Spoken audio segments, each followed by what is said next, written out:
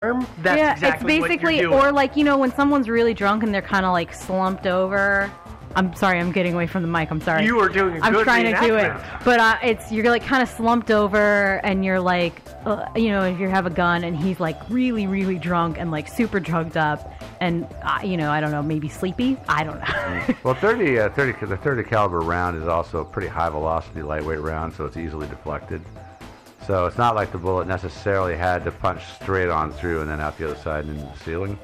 It could have actually been deflected inside his skull. Oh, Kind of like a magic bullet. Yeah, and it's especially with those little lightweight bullets. I mean, they are very easily knocked off course. So it could have That's actually bounced a interesting. couple of times and gone straight off the top of his head. interesting. I had not heard that actually. Yeah. The one thing I will say is that is kind of weird is, as mentioned, Reeves was naked, and the shell casing was found behind him, but there was no burn mark on his back, as you might expect from a hot shell casing I'm being not so ejected. sure. I mean, having been burned by hot brass myself, I can tell you it's not that hot that it's going to like be like a branding iron or anything like that. Yeah, I gotta agree. Branding iron is. I mean, I think. I don't know. I would expect You can pick some up sort of mark. You can pick up an expelled shell casing immediately, and it is hot and it is hurt. Mm-hmm. But you can wait till it cools off, and you will not always be blistered. So that's Well, not I'm- blistering I've hot. never I'm not- gotten I'm not- blistered from it. I'm not suggesting blistered, but like red. But he was dead. Not like his body was going to be able to react. Yeah, good Yeah, point. But true yeah, enough. I mean, I've had I've had him land, like hot brass, land right between my collar and my neck, you know, and it's unpleasant, but it's never left any mark. Okay, fair enough. You know? He made a lot of not nice noises. Yeah. All right. retrieving. How about this one? Hot shots. Apparently, you All can right. explain Sorry, everything that's Devin. weird. They also found 2 bullets in the floor. Yeah, Oh yeah, those are easily explained. that was probably target practice. Maybe they're easily explained. They were from the same Luger. As mentioned, everyone was real drunk. They did agree they only heard the one gunshot. Again, this assumes they told the truth. But I will say that there's no evidence to suggest that those happened that night. Yeah, could Bingo. happen. Could have happened anytime. I mean, granted, you kind of hope there aren't just random discharges happening in the house of a gun, but like... Oh no, Yeah, it's been known to happen. Lenore said that she fired those 2 rounds previous to that night. I heard that somewhere too. That, you know, I mean, this one was known, as we're going to talk about, she was a bit of a hothead, and she had fired it that way. I do want to talk about one quick thing on the murder, or this whole theory that we're in. Okay. Because people have said that there is no way that George Reeves could have fired that gun in that position and had the shell go behind him, because in the reading it always says, because those shell casings generally eject to the right, and as Joe will probably know, this particular Luger ejects a shell out of the top instead of the left or the right, like you see a lot of handguns these days. And so it can kind of go that way, but I watched videos of guys shooting that gun, and it really depended on the angle that the gun was held as to whether the shell ejected forward, backwards, left, or right. That's why I So it's- continue to maintain he was just like cattywomp. It could have been, yeah, he probably was holding it like sideways. Yeah, and so like the back, so it would have expelled But backwards. also, we talked about this during Kurt Cobain's suicide. I mean, shells are usually flung from the gun with, at a high rate of speed. A lot of energy there, and could easily bounce off a wall or two and then land behind you. It's not. Well, I didn't. that's It landed under his remarkable. body, so I don't know that it would have had time to bounce a couple times and then Oh, yeah, land I mean, under his body. No, it would have been his able to body. bounce once. if That it thing is got whizzing about. fast. I mean, depending on how fast his body fell over. Yeah, it was. I mean, they Bodies really, fall pretty fast. Yeah, spent shell casings move faster. They really, they do. Yeah. They outpace cheetahs. Mostly, I just don't really have a problem with it being under. No. Actually, I have more of a problem with it being under him if he was murdered than. Well, I just Yeah. bring it up Suicide, because in the but- yeah, in the, no, it's- that's worth it. couldn't in the thing of it had to be murder. People will say, well, he couldn't have shot himself and had the shell casing end up underneath his own body. And well, actually, I do believe it's entirely possible. Oh that yeah, that he could have totally happened. could have. All right, so if he did get murdered, let's talk about who might have done it. We're gonna. Well, first of all, I mean, what do we think? Murder or suicide? I'm kind of like a murder myself. I like murder too, actually. Steve's like, no. I'm not sure. So The first theory is that Lenore Lemon killed him, either in a drunken rage or like something else, but probably in like some sort of drunken something, because she was pretty drunk. She was a hothead too, Yeah. and so all of her buddies downstairs kind of covered for her. Well, yeah. So let's Yeah, just let's go get through into this. this. Yeah, Because there's a bunch here. there is. So you will remember from getting through the events leading up to that the couple, you know, Lenore and Reeves, Oh. Lemon and Reeves, had a fight earlier that night, maybe at dinner, or maybe, I guess, at the wrestling match they may or may not have gone to. I'm not sure. But what a great date. Yeah. And Condon was there too, so it's like a whole big group. Apparently, Little alone time. yeah, apparently the fight might have been about the wedding. Reporting does vary, but like we mentioned, there was some speculation that Reeves didn't even know they were engaged, but there's also some speculation that what happened that night is that Reeves just said, like, no, I'm not marrying you. That's it. It's off. Yeah, that's it. Give It's me the off. ring back. Or like move out, because she had a pretty sweet thing going for her, actually. It's kind of like last week's story. Yeah, a little bit. Or maybe Lemon was mad because they had fought at midnight. Lemon might have also been annoyed because Reeves may or may not have been speaking with his ex-girlfriend again. It actually reports totally vary. Either Lemon was crazy or he actually maybe was talking to her again. Ah, she was crazy. Lemon was actually a terror, as mentioned. She was the first woman ever to be thrown out of the New York Stork Club for fist fighting. That's a girl you could get behind in The a Stork fight. Club is a pretty prestigious club in New York. They're still around, right? They are, yeah. Yeah. Yeah, no, I think they are.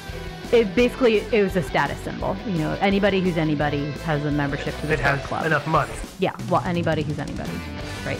Lemon was also supposedly a bit of a gold digger. She was married to a man. She's been married, what, 2 or 3 times? She'd been married, I think, 2 times. Oh, so this The was going to be her more, third. yeah, the more recent one, she married the guy. It was an 8-day one, right? They were actually, yeah.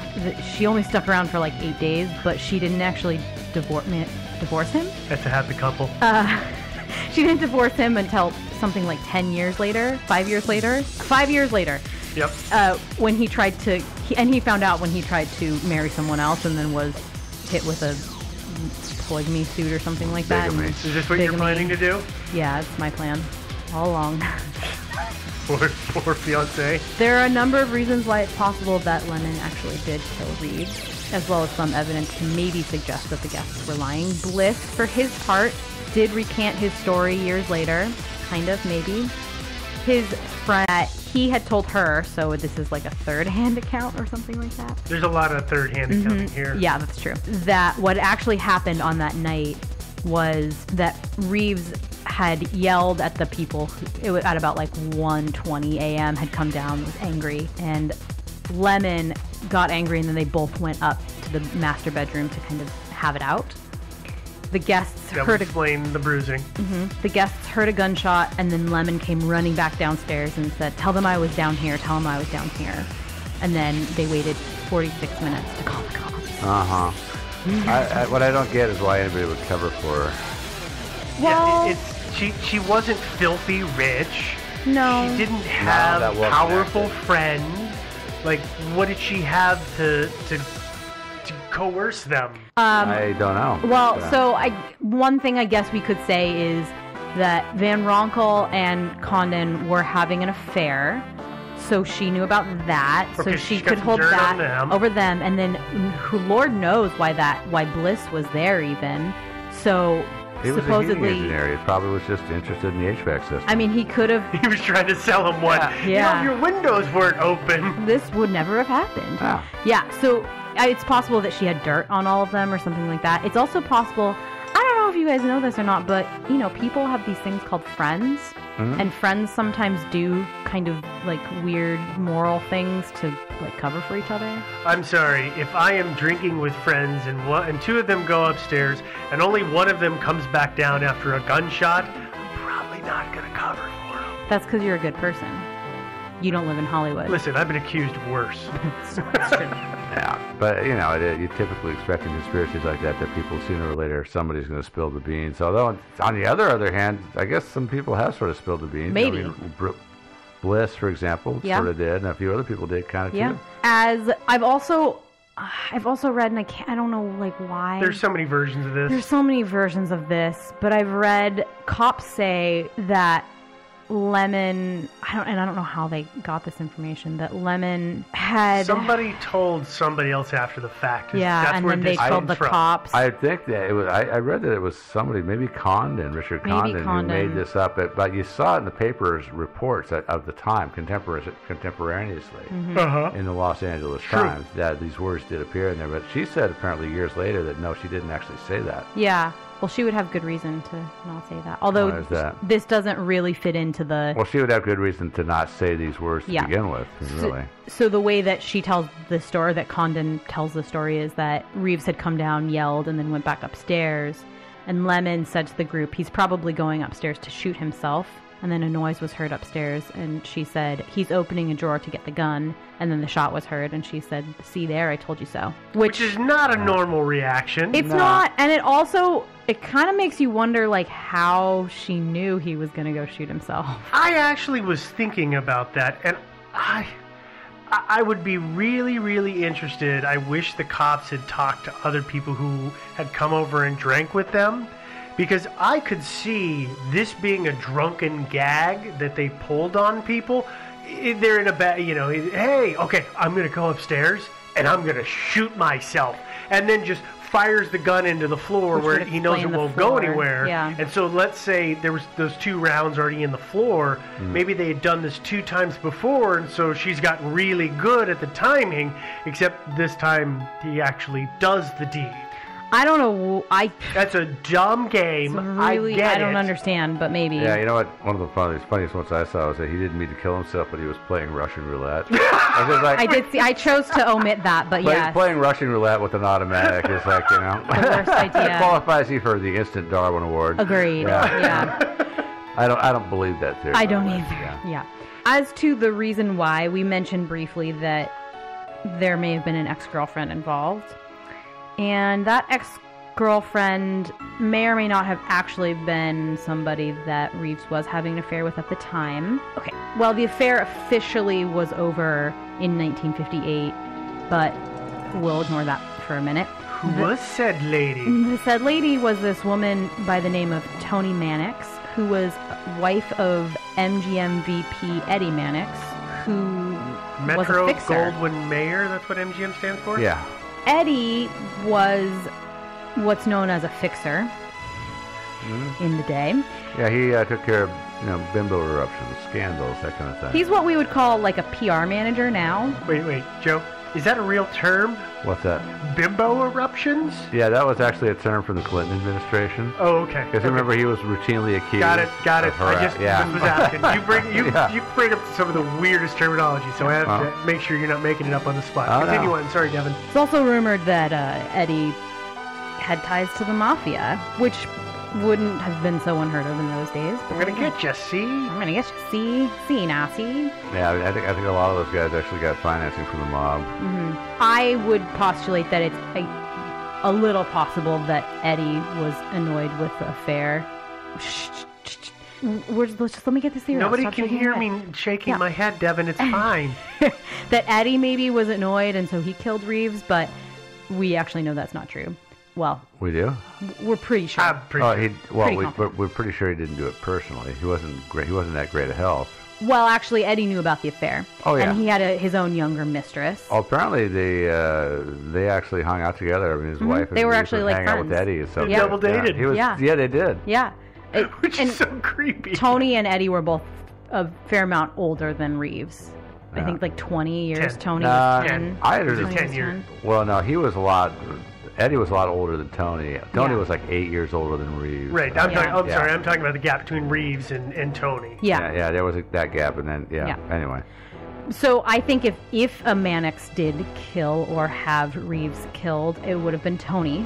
And she actually apparently did confess to the crime, although it's she said, he Dubious. said, blah, blah. The person who says that she confessed it had a dubious relation, as mentioned, at best.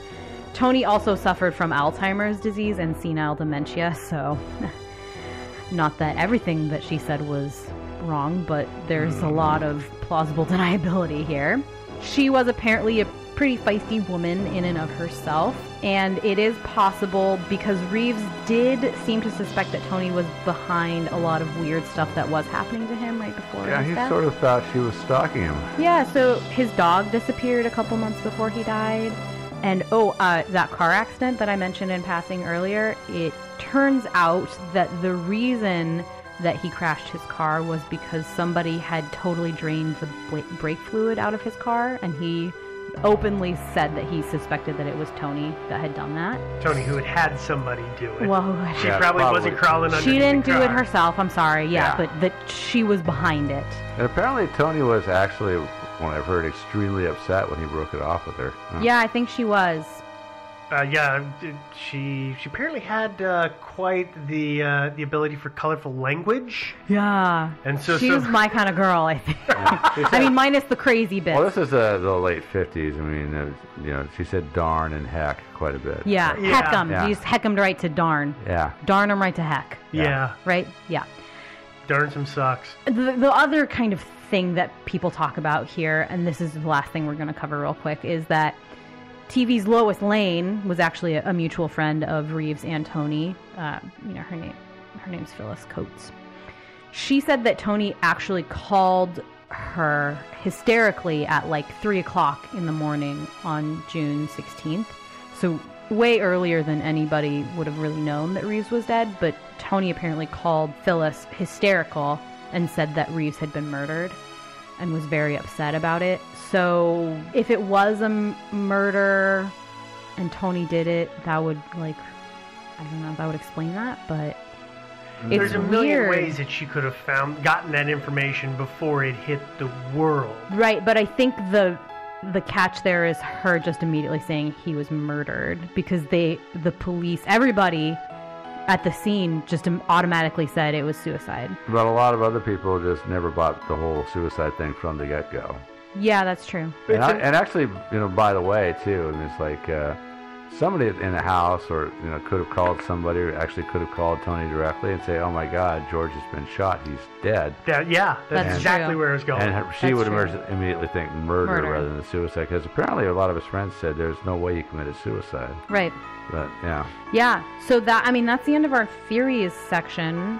Well, I don't know. I find it hard to believe that he committed suicide, just because it seems a bit out of character for everything that was going on. It seems a little late in the game to suddenly decide to end it all. Sure. But then there's weird stuff, like if he was murdered and it was Lenore, there's the whole thing. She came back to the house, 2-3 days after it, and rifled through the place and stole several $1,000s in cashier's checks, and then beat feet to New York, never to come back. She didn't even actually go to George Reeves' funeral. No, she didn't. And she turned into kind of a tragedy case of herself, because she turned into a complete total alcoholic. Oh, yeah. And Turned into? That's a good point. She Okay, probably was already on that She became a path. full-blown alcoholic and died in her room, unbeknownst to anybody, and her body wasn't found for 3 days or something like that. I heard 4. Yeah. Something like Yeah. that. So it's just like, oh wow, she'd fallen sad. so far down the well. Yeah. It's tough. I mean, it's just hard. I don't really like any of the theories. I don't believe any of the theories, really, but I don't also necessarily think he killed himself. I'm willing to go the totally accidentally was like leaning on his gun and was like, oh, oops, killed himself. But that's about as close as I'll go to the suicide theory. But I don't know. It's just, I think there's just a lot of weird wrapped up in this case. Yeah. I'm unsatisfied. I understand why people are still wondering. Of course, it could have been an accident too. I mean, maybe they were arguing, she had the gun, and she didn't intend to kill him. But, Lugers, from what I hear, have touchy triggers. I don't own one myself, but it might be that she was just brandishing the gun, and all of a sudden it goes off, and kabang, it's like, oopsie. that would be that theory of, then she came running downstairs and was like, ugh. Yeah, and like, Tell him I was down here. Yeah, that little accident. Yeah. Yeah. And so, and that really wouldn't be that suspicious of a thing, because if you accidentally killed somebody, you're still kind of liable for that, your behavior. Yeah. Even though they're not going to pin murder on you. Yeah. But they'll still get you for manslaughter, probably. Yeah, probably. Yeah. That's true. Steve, Joe, what do you guys think? I mean, I don't know. I'm torn. Yeah, me too. Yeah. The no gunshot residue on the scalp that's pretty telling. I mean, it's hard to imagine anybody shooting themselves in the head and not getting it close enough to get some gunpowder residue. I still question if they actually tested for it. Well, yeah, that's the whole question. I don't know if they did. I had heard in one place that they didn't actually test for it, which is amazing. You'd think, though, that they would at least have noticed powder burns. I mean, gunpowder residue you're going to get from a distance, and pretty much any distance under like 5 feet, you're going to get that. But anybody that shoots himself in the head, you're going to probably touch the gun to your head. Yeah. You probably, because otherwise you're not really sure, unless you're standing, you don't really know if you're going to kill yourself and blow your brains out, or if you're just going to blow your face off and not kill yourself, which would be really depressing. Really awful, yeah. Yeah, and it does happen. And that's the hard part, is that there's, not that I want to see gory images, but there are no photos of his body from the autopsy or anything on the crime scene. The police didn't take photos of it. I know, the best thing I saw was, I think it was a coroner's sketch, which is not worth a whole hell of a lot. Yeah. No, the only point of that is just to show where the bullet went into the skull. Yeah. So I don't know. I don't have a good answer. Sorry, guys. Oh well. Yeah. That is a tough one. I guess I got to flip a coin here. Okay. I'm going to go for murder. Okay. Cool. So if you want to see that layout of Reeves's house or see some other links to some of the research that we did, you can find that, as well as merch and a list of all the other episodes we've done, as well as download episodes on our website. That website is thinkingsidewayspodcast.com. You can find us on social media to interact with us. We've got Twitter, we've got a subreddit, we've got a Facebook page, and we've got a Facebook group. Ooh, which are both awesome. Yeah, all of it's awesome. So you can find us on all of those forms of media. And if you have feedback, you'd like to suggest something like Clarissa did, or just want to talk to us, you can do that. Tell us how wonderful we are. You can do that on the email, and that email address... Checking the email. Okay, sorry. Strong bad. The email address is thinkingsidewayspodcast@gmail.com.